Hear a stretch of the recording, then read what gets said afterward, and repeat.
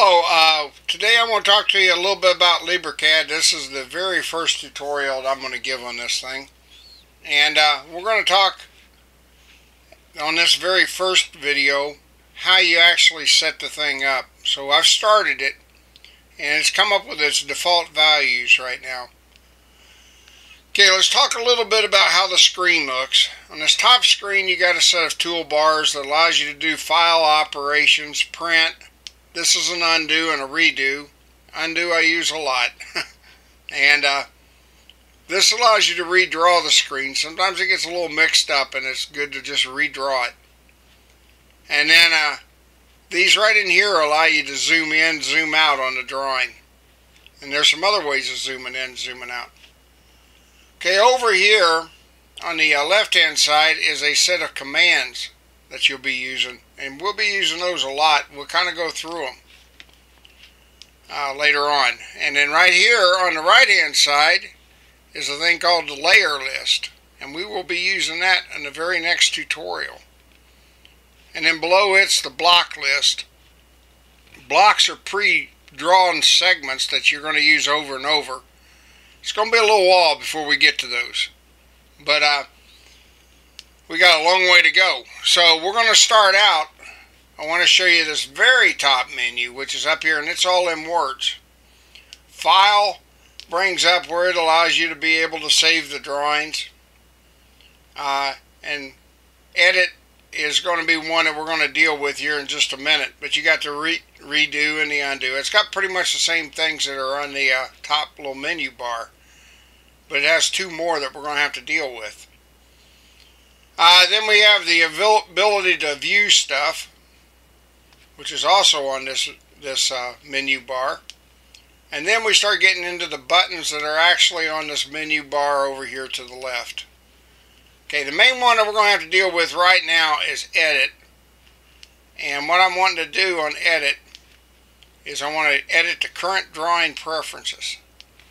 Current drawing preferences. We'll go to paper first. We're going to set the paper up to letter. We're going to set the units up to inches because by God we're Americans, right? I'm just joking. The rest of the world uses millimeters. We will be using inches. And you have other ones even. You can go meters, kilometers.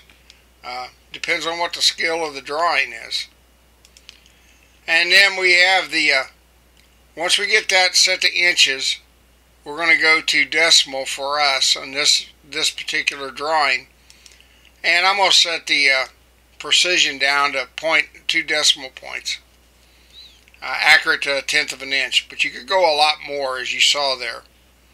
And so at least that way we're not dealing with fractions, which we will in the future. But at the moment, we're not going to deal with that. We're going to keep things as simple as we can.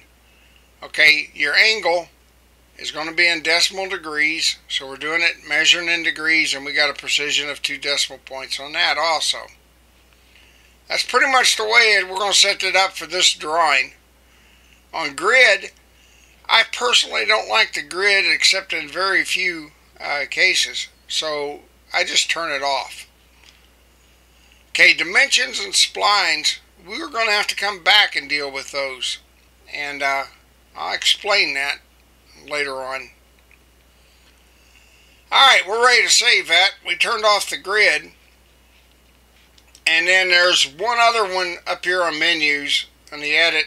We could have done the application preferences. About the only thing that I do on application preferences is the background. The background is left, I'll leave it at black, which is the way it is right now with all zeros. But you have the option to make it all F's, which makes it white. White is useful whenever you have a drawing that you're wanting to do a screenshot of and turn into a photograph. But white is not useful. At least I don't like white because it burns my eyes after a while. I'd prefer to be looking at a dark screen.